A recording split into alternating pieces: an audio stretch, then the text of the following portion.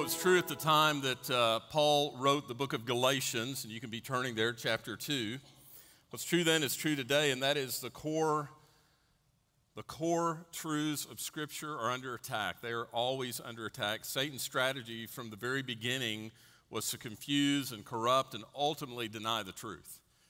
He throws in a little bit of fallacy to make that happen, but it started in the garden, and it continues today. But God has spoken in his word with clarity and finality, and we have a duty as followers of Christ to obey it, not only that, to defend and proclaim what is true. And of course, the most crucial doctrine in regard to the foundational doctrines of our faith is the doctrine of salvation. Now, there's an old notion that's not very politically correct today, even among modern evangelicals, and that is that the truth is worth fighting for. Too many don't want to fight for the truth. They don't want to speak up against falsehoods, and I don't want us to be a people who just argue for the sake of argument, but when it comes to biblical truth, we're not talking about trivial or unimportant issues. When it comes to biblical truth, it's not just academic. We're talking about the conflict between truth and error, and just as it was in the first century, taking a stand for truth and confronting error head on is unpopular today. It's just part of the culture that we live in. Well, in Galatians, we're observing Paul as a defender of truth. He does not misrepresent what his opponents are teaching. He doesn't tell lies about them. He just very plainly and directly speaks to their errors. And what you see about Paul is in his everyday teaching, he gently is patient in his speaking, but when truth is being attacked, Paul is much more forceful. His words are much more blunt, because Paul understood when it comes to defending God's truth, truth is worth fighting for, no matter how costly, no matter how unpopular that stand may be. Now, I'm no Paul. I'm certainly not making that claim, and I recognize that sometimes I speak too harshly, even though it's hard for me to imagine being more harsh or forceful than Paul. But I want to tell you this morning, and I think you understand if you've been here very long, I believe that it is critical for us to distinguish between sound doctrine and error. And we are compelled as followers of Christ to defend timeless, changeless truth in a society of situational truth. I have prayed for over 30 years, as I pray for my children each week and now my grandchildren. For over 30 years, when I pray for godly wisdom, I pray that God will make clear to them and make it very distinguishing, right and wrong, black and white. Because we live in a very gray society. We live in a society that says there is no absolute truth. There's no right and wrong. And so we need to pray for our children to see that, to understand that, and then to have the courage to stand on truth. Well, the truth that Paul is dealing with here in Galatians and that we're studying is on the doctrine of justification, that we are justified by faith alone. And just to give you another facet, I know we've talked about this for several weeks now, just to give you another facet of the doctrine of justification, let me say it this way: justification does not occur because a person's nature has changed. Justification is a change in status, and from that change in status, you should see a change in nature. God doesn't justify us because we have changed, because our nature has changed. Romans 5:8, Paul said that while we were yet sinners, Christ died for us. Not because we had changed, not because anything was different in our attitude or our relationship toward God, but God chose to justify us. It's simply a declaration about a believer. It's what God declares about you when you come to faith in Christ. It's not based on your nature, it's based on the nature of his Son. And the change in nature, the change in character comes after justification. See, you're made right with God by placing your faith in what the Son has done, what Jesus did on the cross, and what the Father has promised. And then after you've been declared right with God, your character is changed by a work of the Spirit, and we call that work of the Spirit, that change in character, we call it sanctification. And so sanctification, I want you to understand this morning, does not initiate justification.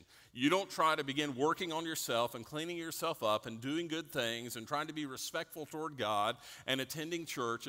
You don't do all those things to be justified. Sanctification does not initiate justification. Sanctification is an indication that justification has occurred. Let me say that again to make very clear if you claim to be a follower of Christ.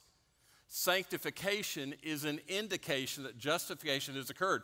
If you say that you're a follower of Christ, so you place your faith and trust in Christ, it ought to be evident in your life because there ought to be a process of sanctification occurring. Your nature should be changing. Let me give you a real simple example from marriage. At the end of a wedding ceremony, you'll hear the pastor say, by the authority vested in me by the state of Arkansas as the minister of the gospel, blah, blah, blah, blah, blah, I pronounce you to be man and wife. Now, at the moment he makes that pronouncement, at that instant, that couple moves immediately from being an engaged couple to being husband and wife. But at that exact moment, nothing inside of them actually changes at the moment the declaration is made. Well, nothing except the man becomes extremely fearful. I'm just saying that from experience. Nothing changes. You need to be careful, sir. You who are clapping, you need to be careful. Nothing changes at the moment the declaration is made, but there's going to be change, right? And I'm not going to comment further on that, but following that declaration, there's going to be change, and there should be change. You can't just have the title man and wife or husband and wife and call it good. You should be, from that point forward, learning to live and love like a husband or like a wife. So the declaration occurs, and then the change follows. Justification is God's declaration that you're righteous. Why? Because of anything you've done? No, you're righteous because you're in Christ. And then that justification is followed by sanctification, where you learn and become empowered to live a righteous life, to be more and more like Christ. So that's what we're talking about when we talk about justification by faith alone. All right, we're in Galatians chapter 2 this morning, and we're going to jump in at verse 11 and go through the end of the chapter. Galatians chapter 2, verse 11. But when Cephas, that's Peter, when Cephas came to Antioch, I opposed him, this is Paul speaking, I opposed him to his face because he stood condemned. For before certain men came from James, he was eating with the Gentiles, but when they came, he drew back and separated himself, fearing the circumcision party. That's the party, the Judaizers, who said that it's not just justification by faith, you have to earn the grace of God by keeping the law.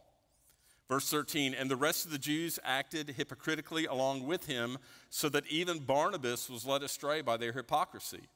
But when I saw that their conduct was not in step with the truth of the gospel, I said to Cephas before them all, if you, though a Jew, live like a Gentile and not like a Jew, how can you force the Gentiles to live like Jews? We ourselves are Jews by birth and not Gentile sinners. Yet we know a person is not justified by works of the law, but through faith in Jesus Christ. So we also have believed in Christ Jesus in order to be justified by faith in Christ and not by works of the law, because by works of the law no one will be justified. But if in our endeavor to be justified in Christ, we too were found to be sinners, is Christ then a servant of sin? Certainly not. For if I rebuild what I tore down, I prove myself to be a transgressor. For through the law I died to the law so that I might live to God. I have been crucified with Christ. It is no longer I who live, but Christ lives in me. And this life I now live in the flesh, I live by faith in the Son of God who loved me and gave himself for me. I do not nullify the grace of God, for if righteousness were through the law, then Christ died for no purpose. Well, this is kind of a dark spot, if you will, on the apostles, on church leadership. It's not a very pretty picture for believers, especially leaders who are supposed to be united. In fact, you wonder, why did God even include this? Why did God have Paul record this? Why is this fight between Paul and Peter, why is it even important to us today? Well, first of all, if you've been here the last couple of weeks, we've studied the tension that's happening in Galatia between the gospel of grace and the gospel of works. And so for them, this encounter that Paul had with Peter is showing that Paul had authority over, or authority as an apostle. His authority was not given by the apostles. His authority was from God. If Paul did not have authority of an apostle, he certainly would not have confronted Peter, who is considered the chief of the apostles.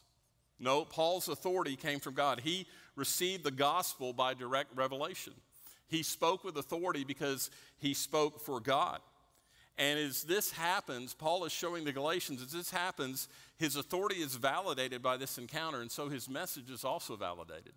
He's able to tell the Galatians, as an apostle who speaks with authority, you can't be listening to these Judaizers. You have to understand your salvation is by grace through faith alone, not works. Now, for us today, just from a practical standpoint, this confrontation reminds us that as believers, we're accountable to one another. We have accountability to one another. And I want to tell you that is true even as leaders. Accountability keeps the leader on course. Accountability helps make sure that the leader is keeping his life pure, that he's operating in integrity. It's important that even leaders are held accountable. When you hear a story, and they're out there all the time, when you hear a story of a fallen leader, I'll assure you what you'll discover is a leader who had no accountability. A leader who decided that he was above the rules or above the law. No, the body of Christ has many members, and no one is greater than another, and every member is accountable to every other member. We're all accountable to one another in this journey of faith as disciples of Christ. We're responsible to one another and to the Lord, but we're responsible to grow up in godliness, to live lives that honor him. And any time a member of the body wanders from their commitment, we must confront them and we must bring them back. Now, that's done in a loving way and that's done with compassion, but we are called to call each other into accountability in our relationship with Christ. Well, let's dig into the text. Here's what's happening. Paul is, in this part of the text, he's telling the Galatians about a situation that occurred when he was in Antioch. And Paul, along with Barnabas and some other men, were pastoring a Gentile church in Antioch. Although Paul, you remember we saw last week, he never looked for the approval of men.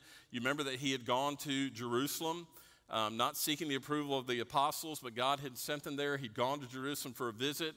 And while there, if you look back up in chapter 2 and verse 9, while he's there in Jerusalem, he tells Peter and James and John what he is doing, the gospel message he is preaching with the Gentiles, and they affirm him. They affirm the message. They affirm his ministry to the Gentiles, which was to deliver the message of the gospel that justification comes by grace alone and not works. And in chapter 2 and verse 9, it says they gave Paul the right hand of fellowship. Hey, how many of you are old enough, you grew up in a church that when someone joined your church after the service, you gave them the right hand of fellowship? Y'all remember that? Okay, well, what was the right hand of fellowship? In giving Paul the right hand of fellowship, it signified their acceptance and their agreement and their trust in him. When we would give a new member to our church the right hand of fellowship, we would say, we're with you. We accept you as a member of our body. We trust you to be a faithful member of our body. We're gonna agree with you and serve the Lord together. So when they gave Paul the right hand of fellowship, they were saying they accepted Paul as a minister of the gospel, joining with them. They were saying they were affirming him and affirming his message. So Paul has gone to Jerusalem, not seeking their approval, but receiving full approval from the apostles there, from the three mainly. And now he's in Antioch in this story he's telling.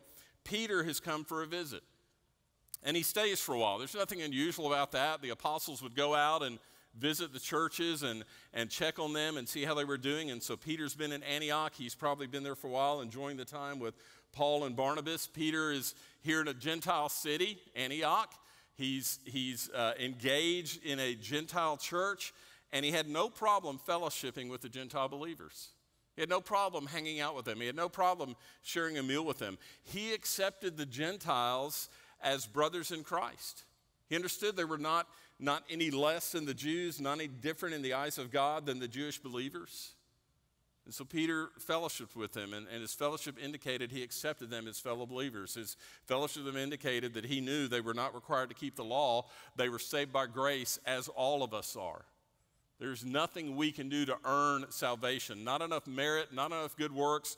We're saved by grace. Now, Paul says that Peter was eating with the Gentiles. That was a huge thing for a Jewish believer to share a meal with a Gentile believer. They didn't eat with the Gentiles. They didn't share the same utensils. They didn't eat the same food. In fact, a good Jew would not even be in the same room with a Gentile. To socialize with the Gentiles was forbidden in Jewish culture because the Gentiles were unclean.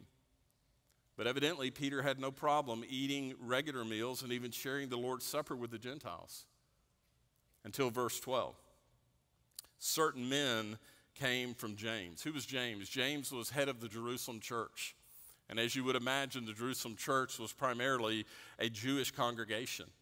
And these men came saying they were from James. They were Judaizers. You've heard that term before in our study of Galatians. They were teaching a corrupt gospel of grace plus works. They said, yes, we have grace from God. That's why we're saved. But the way we get that grace is we keep the law.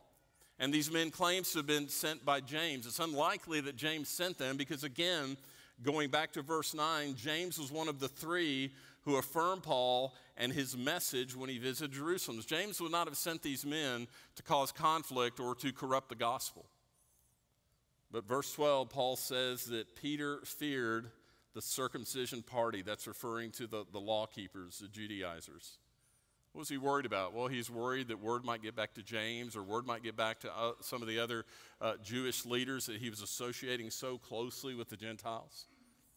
He was worried that they might question his reputation, his integrity with the gospel. He's worried about losing popularity with the Jews, and he's worried about his reputation, going to protect his reputation. So verse 12 says he drew back and he separated himself. Now, his drawing back, in the Greek there, it's a very gradual thing. It's almost sneaky. He just starts kind of avoiding some of the Gentiles. He stops eating with them, and then he becomes very aloof and has nothing to do with them. He didn't want the Jews to see him with the Gentiles, but he didn't want the Gentiles to see him shunning them. So he's kind of playing both sides of the field here. And unfortunately, Peter wasn't the only one who sinned against his Gentile brothers. Following the lead of Peter, Paul says the rest of the Jews, that's the Jewish believers who were there in Antioch and a part of the church, and even Barnabas follows Peter's lead. And so verse 13, Paul says they're guilty of hypocrisy. What does that mean? It means they're two-faced. It means they're deceitful. Why was it hypocrisy? It was hypocrisy because they knew the true gospel.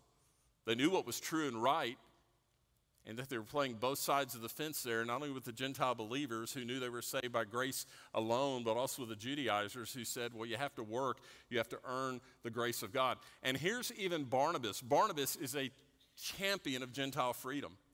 Barnabas is one of the co-pastors of this Gentile church, but even Barnabas follows Peter's lead, and he's caught up in this hypocrisy. Not only is it hypocrisy, but their actions are an attack on the doctrine of salvation. Without uttering a single word, what Peter has done is cause confusion and division in the church. By his actions, he is siding with those who teach salvation by works. Now imagine probably most of us in this room at some point or another have experienced being shunned to some degree. Maybe you've been at a social event, had a person that you considered a person of particular significance pay attention to you and act like they valued you until someone else comes in the room. Then you're dropped. Well, what did Peter do? Not only did he shun and devalue the Gentiles personally, but his actions, remember, Peter is perceived as the chief of the apostles. His actions could actually cause them to question their faith, to wonder if it's actually true that you can be saved by grace alone, to wonder if God truly accepted them. Verse 14, Paul states the primary issue here. Here's the crux of the problem. Their conduct was not in step with the truth of the gospel. The Greek word there, where we translate not in step, is the word orthopedeo. You might recognize that word. The word is two words. It's the word ortho, which means straight or upright, and pedeo, or pod, foot. So what Paul is saying is they weren't walking straight. They weren't walking upright. They weren't walking in line with the truth of the gospel. And Peter knows better. If anyone knew better in that setting, it was Peter. He had a direct revelation from God regarding the Gentiles.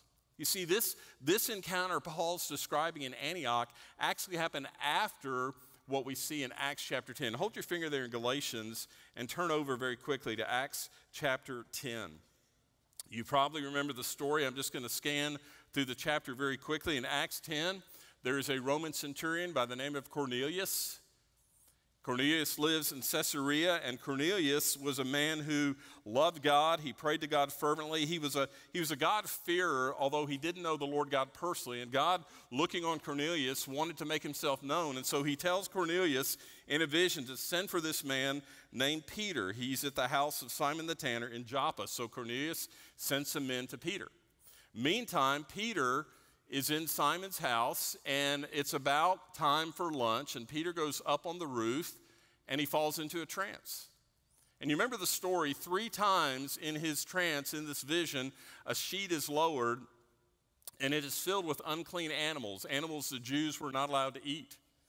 And 3 times Peter is told to eat, and he says, no, and Lord, I can't, these things are unclean. And God says to him, verse 15, do not call anything impure that God has made clean. And so God is giving a message to Peter. He's divinely revealing to Peter that things that God has made are not unclean. And so the men come from Cornelius, and they knock on Simon's door, and they tell Peter who they are, ask him to go with them. He goes with them. Let me just point out 2 more things real quick from chapter 10. When Peter gets to Cornelius' house, he goes outside. Cornelius has gathered a large group of people, and he says to them, verse 28, you are well aware it is against our law for a Jew to associate with a Gentile or visit him, but God has shown me that I should not call any man impure or unclean. And further on in the chapter, in verse 34, he says, I realize how true it is that God does not show favoritism. He accepts men from every nation who fear him and do what is right.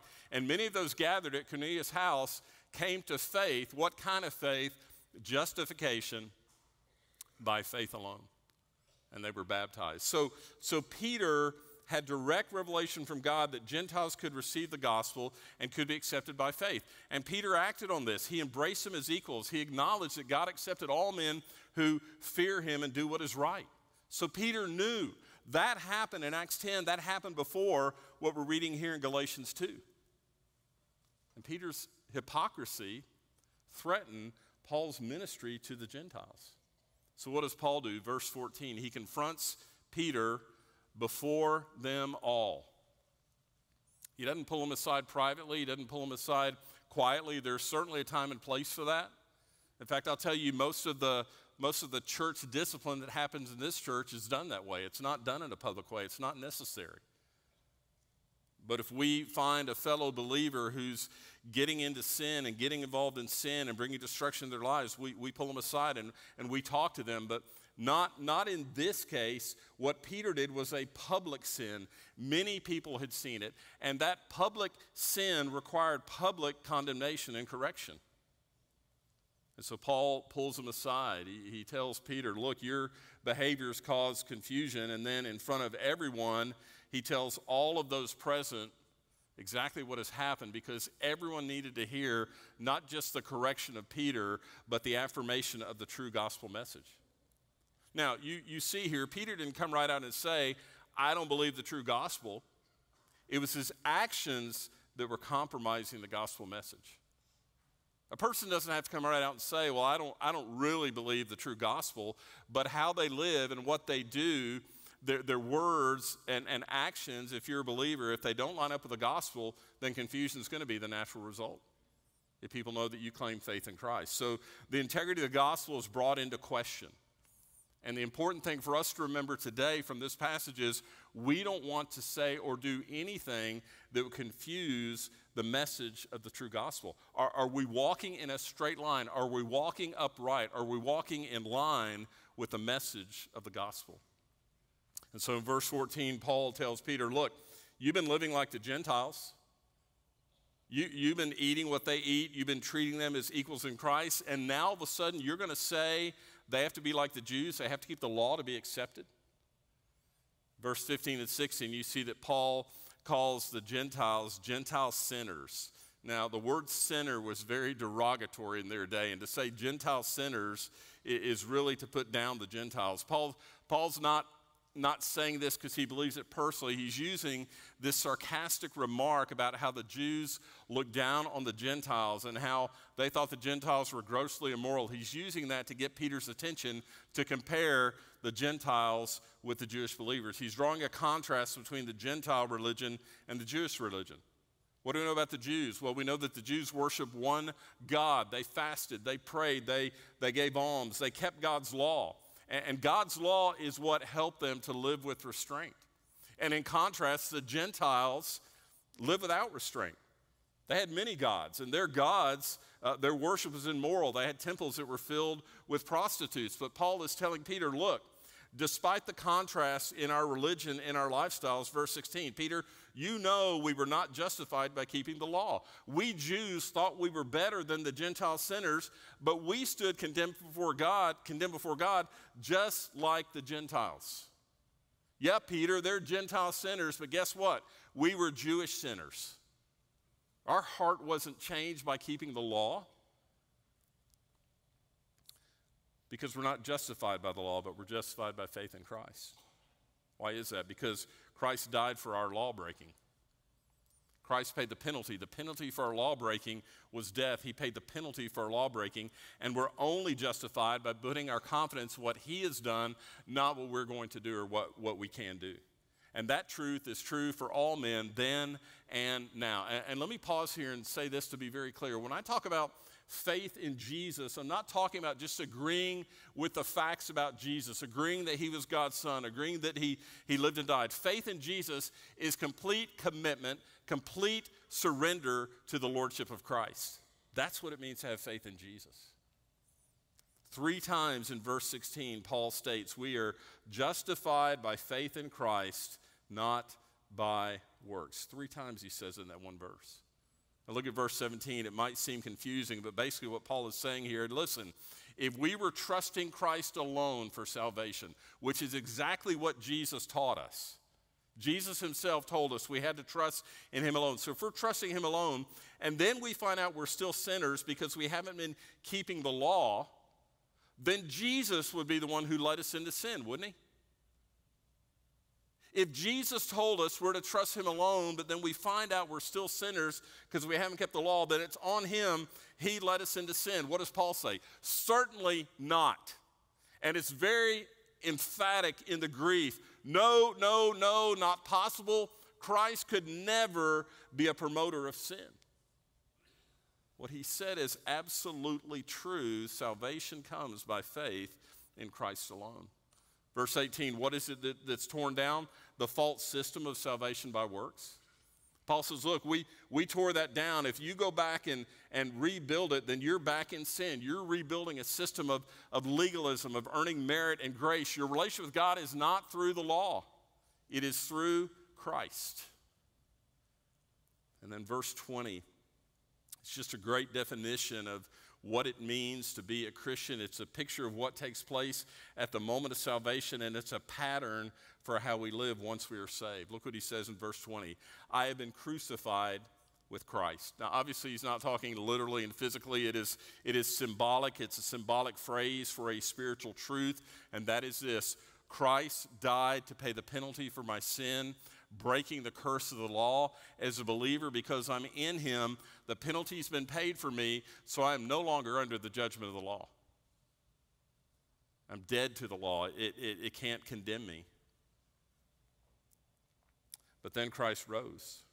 He declared victory over the law and over sin, and I rose with him because I'm in Christ. I'm victorious over the law, over sin, and he empowers me to live for him. I'm able to live in a way that pleases God. It's Paul saying, what's made a difference in me is not what I've done. What's made a difference in me, the reason I'm a different man is because Christ lives in me. Paul's not saying the law doesn't matter. You can come to Christ and live however you want to live. He's saying, look, my relationship with Christ is what causes me to want to please him, to love him, to honor him, to worship him with my life. So that obedience is genuine. The Jews were just keeping the law. It was just ritual. It meant nothing to them. Paul's saying my obedience, being in Christ, is genuine. It's from the heart. I'm not just trying to keep external rules. My desire is to truly live for him. I don't have to keep the law to earn God's favor. But because God has shown me grace, I have no desire to live lawlessly. You say that again because there are people that err on both sides. There are people who think they have to work to earn the grace of God. There are people who think, well, because salvation is by grace through faith alone, I can get saved and it doesn't matter what I do, it doesn't matter how I live. No, that's not what we learn from Scripture. We don't have to keep the law to earn God's favor, but because God has given us favor, because he has shown us grace, we should have no desire to live lawlessly. We're to live to please him. Paul wraps it up in verse 21. Just another reminder, if you're going to try to earn your salvation by being good enough, then you make Christ's death meaningless. If we could be good enough, if we could do enough good things, if we could earn enough merit, then Christ didn't have to die. You could get grace from your own worthiness and from your own works. What's the point of Christ dying? No, Paul would say, I need Christ. You need Christ. Every man, woman, boy, and girl needs Christ. There is no hope apart from him. We are completely dependent on the grace of Christ. We must be, verse 20, we must be in Christ, and Christ must be in us. That's the message of the gospel. Now, what is this little argument between Paul and Peter? What does all this mean for us today? How do we apply the truth here from Galatians 2:11 through 21? Well, there are three things. And the first one very simply is this: we have to be clear and confident about our faith. There can be no confusion. Justification comes through faith by grace. No other way. Jesus is the way, the truth, the life. No one comes to the Father but by him. We have to be clear and confident about the foundation of our faith. And in that, in being clear and confident, we have to be consistent and not compromising. We need to be careful with not only our speech, but also our actions. We need to be consistent around everyone. We need to be the same around people out in the world, in our neighborhood, in our workplace, in our school, just exactly the same as we are around fellow believers. We need to be courageous. We need to be willing to speak up. We need to speak the truth to those who are believing a false gospel. And we also need to speak up. We need to speak to fellow believers who are compromising the gospel by the way that they live. They're confusing unbelievers. We need to speak up. We need to call them into accountability. That's our calling as brothers and sisters in Christ. That's our calling as the body of Christ. That one part of the body is not doing their part, the other parts of the body come. And they speak truth, and they bring healing.